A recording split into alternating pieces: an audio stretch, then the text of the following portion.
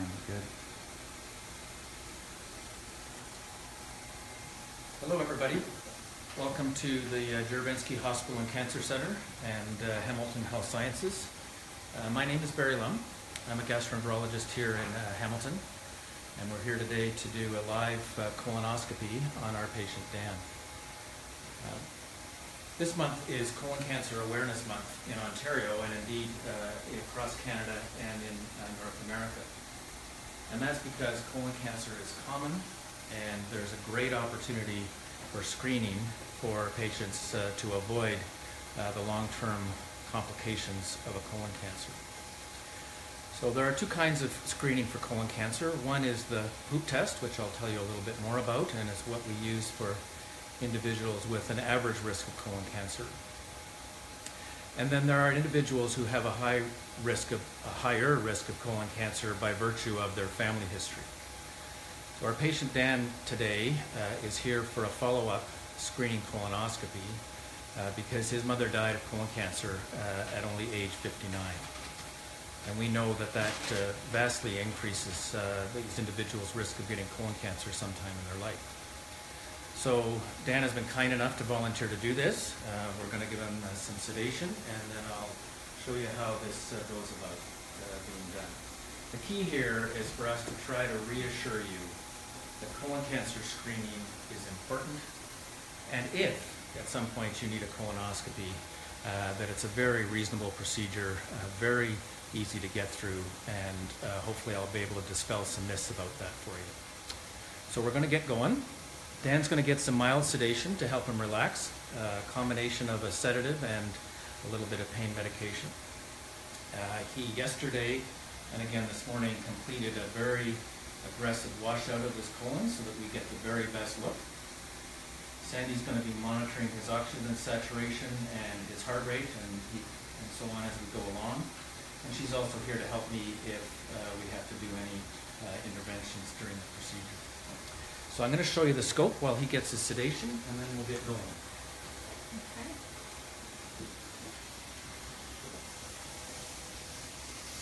So this is a colonoscope. You can see that the business end of the scope is just a tube with a light on it. And that light has with it a very high-def camera, just like you get for your television screen. And on this end, you'll see that I have the controls here that allow me to adjust the scope, go around corners, and get the very best possible images. And then down here, you'll see a little opening that would allow me, if I need to put instruments down the scope and to be able to do interventions like remove a polyp or something like that. So I'm going to get ready here and we'll get going.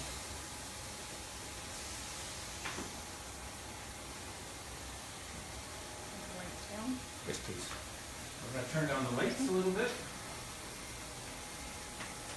So Dr. Lum, we've already got a question from one of our viewers who's interested to know if someone with Crohn's disease is at increased risk of colon cancer. So the answer to that's actually a little bit complicated. If they have Crohn's disease that only involves their small intestine, they're not. But if they have extensive inflammation of their colon due to their Crohn's disease, they would be at a higher risk, and they would be under a different kind of screening or surveillance program.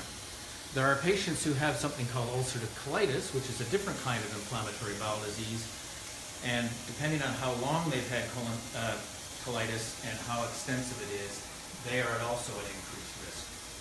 But that's a different kettle of fish than what we're doing here.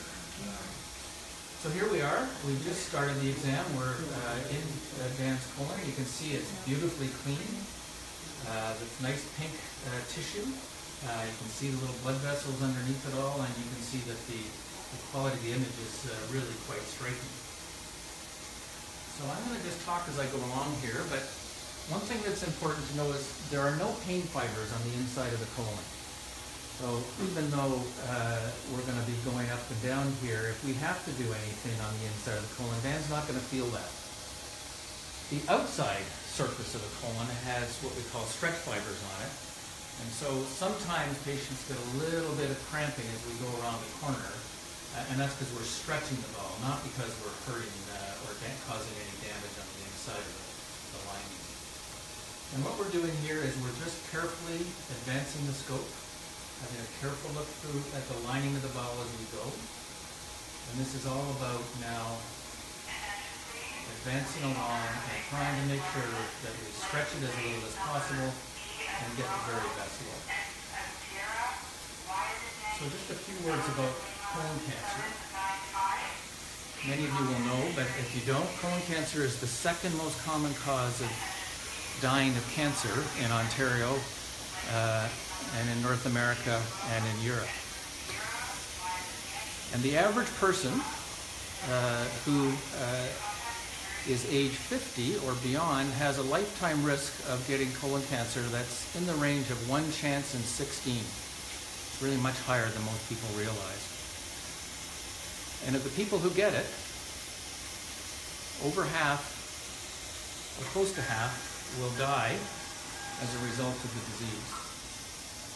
But we know that if you find colon cancer early, or if you remove polyps before they have a chance to grow up and cause trouble, you can dramatically change that. So a colon cancer found very early has a 90% survival, whereas a colon cancer found later is not nearly as good. And if you remove a polyp that someday might want to grow up and become a cancer, you prevent it from ever happening. So this is a tremendous opportunity to make a difference in the risk for people. Colon cancer always starts as a polyp, which is a little growth on the inside of the bowel that really looks just like a pencil eraser. And I'm going to show you now just a model of, and you'll see on that these two or three little growths. One looks not much like a pencil eraser, sort of stuck on the inside of the bowel, and the other one is a little bigger. Those are meant to describe what a polyp or show what a polyp looks like. And we are looking for those, and if we find any today, we'll plan to remove them. Well, I'm poking along here and trying to get the best look we can. We're about halfway around. A little bit of fluid here, which is quite normal. Even though there's no stool left inside the bowel, there's obviously a little bit of fluid that can't be avoided. And we have suction as part of our instrument that allows me to remove that if I need to. So I started to tell you about colon cancer screening, and there are really two groups of people that the colon cancer check program are trying to identify in Ontario. And one are what we call average risk patients. And those people don't necessarily need a colonoscopy. What they need to do is the poop test, which is kind of the yucky test that involves doing a small smear of their stool on a card. And Owen's going to show you that now. These are the cards. Get this through your family doctor, and that, after you complete the test, the fecal occult blood test, that gets sent away to be analyzed. Once it's analyzed, if it's positive, your family doctor will be notified, and then you'll be notified. And the important point then is that now you do, if you have a positive test, you do need a colonoscopy. It doesn't mean that you have colon cancer. What it means is that there was a little bit of blood in the stool, and that could be as simple as a hemorrhoid or any other number of causes.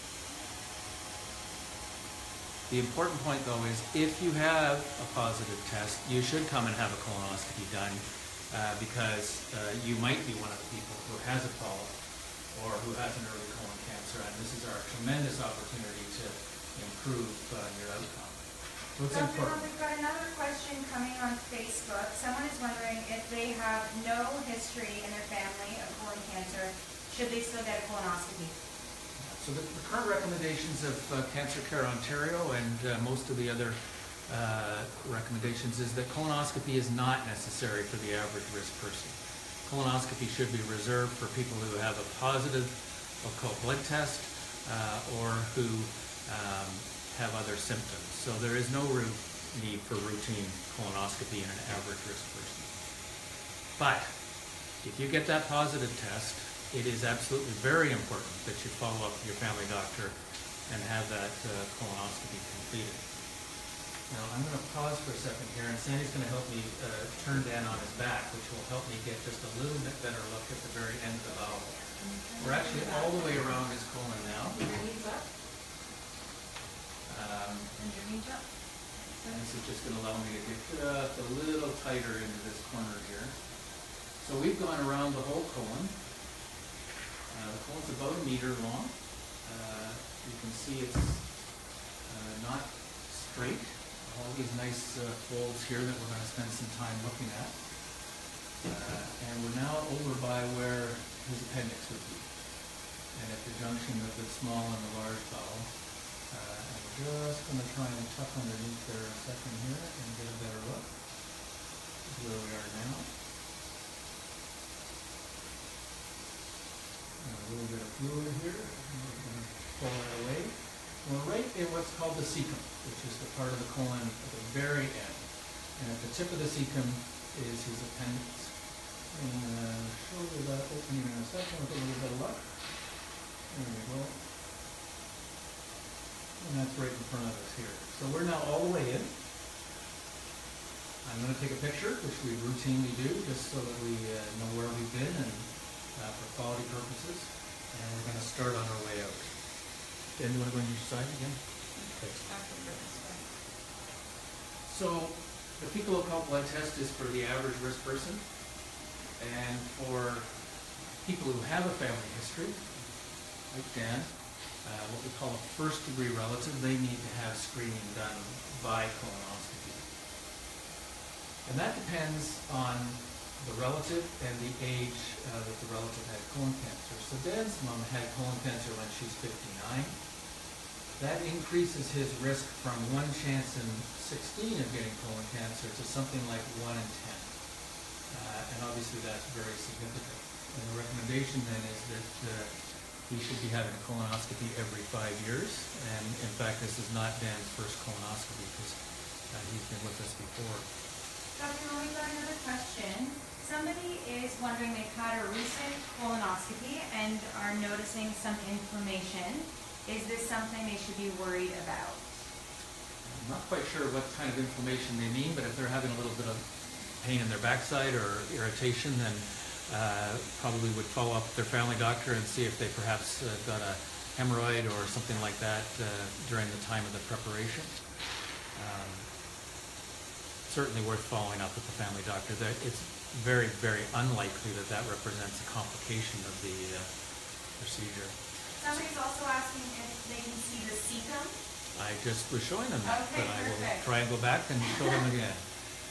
I just left there. It's sometimes a little hard to go back, but we did take a picture of it and I showed them the cecum a moment ago.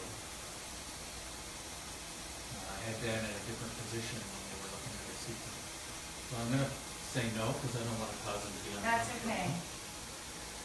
So you can see that this colon has all kinds of little folds and bends in it, and the trick here for a really high quality exam is one, the best possible preparation, and this is an excellent preparation.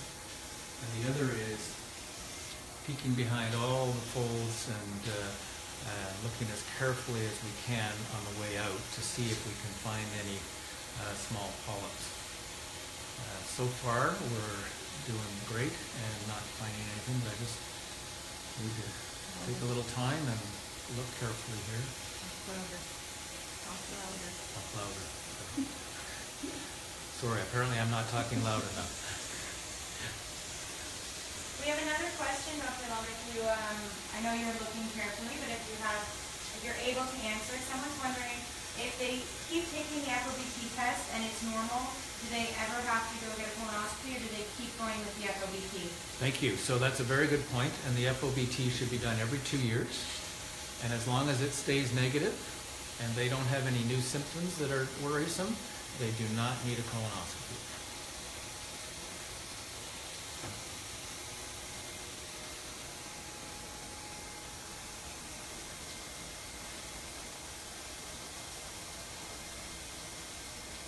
see every once in a while the image kind of gets a little blurry. That's because I have a button here that allows me to wash my lens so I get the very best look. And so every once in a while you'll see that happen. So the key here, and what we're really trying to get across to everybody, is that colon cancer is a big deal in Ontario and around the world. And there's a tremendous opportunity to improve the outcome of people with colon cancer by discovering it early, and a great opportunity to prevent cancer by finding polyps and removing them before they have a chance to grow up and cause trouble. Not every polyp will necessarily grow, but there's no way to tell by looking at them which ones have the potential to grow up and cause trouble. And so our approach here is, if we find any polyps, we remove them all. So we're in Dan's what we call transverse colon. We're about halfway out. I'll just go back for just a second here, and with an eye of faith, you might even be able to see a little bit of a purple hue up in the top part of the screen there, and that's what we call the hepatic flexure. That's where the colon is laying against Dan's liver, and we're actually seeing the color transmitted through the bowel. Coming back now through the transverse colon, and you see it has a kind of a nice triangular appearance. And that's a clue for us that where we're heading and what we're looking at. Just going to get a little bit of a change in position here. I'm just suctioning up a little bit of extra fluid now.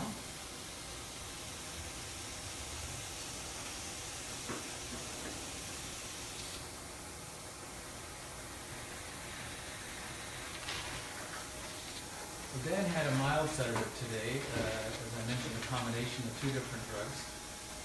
He should be ready to head home in about 15 minutes after the procedure is done, 15 to 30 minutes. And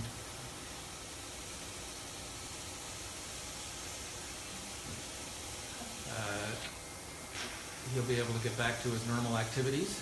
Lots of patients stop for food on the way home because he hasn't had any solid food for almost a day now, and they're a little hungry. Dan's thinking maybe a burger. Yeah, a lot of people talk about burgers and steaks as their goal on the way home.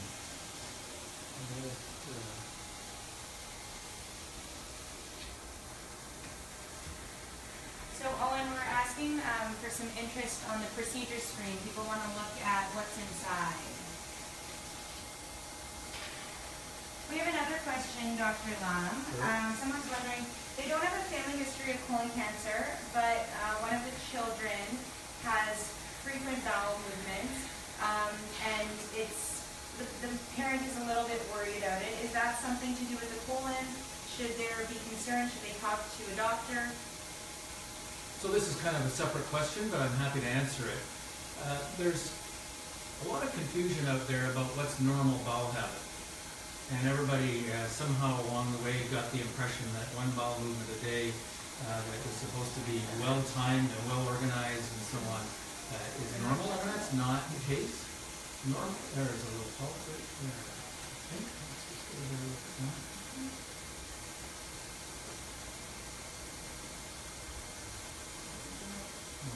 Just close here, please. So Dan has a little polyp right here. And here's a picture of it. And we're going to go about removing that in a second. Can you explain what that is? Yeah, so I don't know if you can appreciate, but right in the middle of the screen here, you'll see it a little better when I surround it. It's a little protrusion. And that's a tiny little polyp. It looks big on the screen. That's probably no more than about 3 millimeters, 4 maybe, in diameter. Completely benign, but it's exactly why we're here today. We're hoping to find these little guys and remove them before they ever have a chance to cause trouble. Can you explain how a polyp might evolve into colon cancer? Yeah, so polyps start little, and some, as I was trying to mention earlier, have the potential to grow. We don't know why one decides to grow and the other doesn't. I can send it to you. You can see I'm just going to put a little instrument, now this is called a snare, and Sandy's going to close it, and she's going to cut, and that's the end of that polyp. This one's gone to heaven. I have a little trap here, and I'm going to grab that little guy here and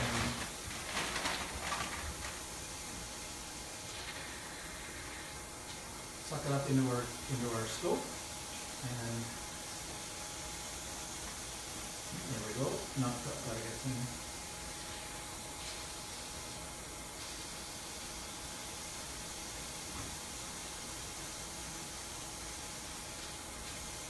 Being a little stubborn here, it's taking a minute to get this. That polyp is gone though, and the risk of that there is coming out. So I'll just give this a little wash so you can see. We're all cleaned up, and just a little tiny, looks like a little pinprick on the side of this colon. And that bleeding will stop in a second or so. We'll just keep an eye on it, but it's fine. So that's a very straightforward small polyp, and it's exactly why we're here, to try and find these things out.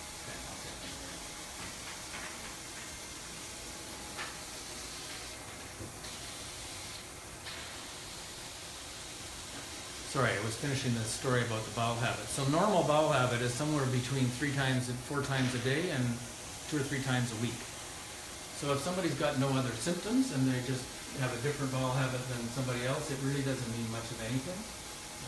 We would really only look into it if it was a change from their previous or associated with some other symptoms. Hope that answers the question. You can see that that little tiny bit of bleeding has already stopped. And we're just coming down in the lower part of the colon now.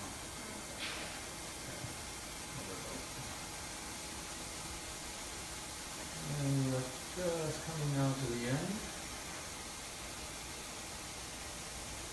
We have another interesting question. Someone's wondering, shouldn't everyone over 50 have a baseline colonoscopy done? What if you have polyps and don't know until it's too late? So the answer is that would be nice, I suppose, but the truth is it's an invasive procedure, even though, as you can see, it's very simple, and unnecessary invasive procedures just aren't something that we should be entertaining. And most of the evidence suggests that the fecal occult blood test is a very effective way of screening. So the resources aren't there. Unnecessary invasive tests should be avoided, and the key here, to have a conversation with your family doctor about doing the fecal occult blood test, or if you happen to have a family history, then a conversation about whether you want to have a colonoscopy. One more question. Somebody's wondering, and you may have already mentioned this, how long does the colonoscopy typically take? So we've been at this about 20 minutes now. I've been taking a little longer than normal. Usually takes in the range of 15 to 20 minutes, depending on if the colon is twisty, how many polyps we find, or any other interventions that we need to do. This is a little longer than average, but this is pretty typical. And we're now actually about a minute from, or less, from being finished here. We've also got some interest wondering about the prep for the colonoscopy. What is it like? That seems to be a part people have nerves about, and the sedation process as well. So the prep for a colonoscopy is one of a variety of options on the market. There's some of them are small volumes of prep, and others are large. But the key is most of them now, all of them now, are very much more palatable. And unfortunately, if you're going to get a high-quality colonoscopy, you got to get the clean out, which means you've got to comply with all the detailed instructions that the doctor's office will give you. Most people will tell you that they were worried about it, but that it was not a big deal at the end of the day. And I'm sorry, the second question was sedation. So we use a combination of sedation here, which is a drug called midazolam, kind of like a similar drug to Valium, and another medication, a very short-acting narcotic. That is more than adequate for the vast majority of patients. We're at the end here now, and I'm just going to flip my scope around and have one more look at the very lowest part of the bowel here. Right there, you can see the scope actually. Take a picture of that. Put my scope back around and take out a little bit of the air.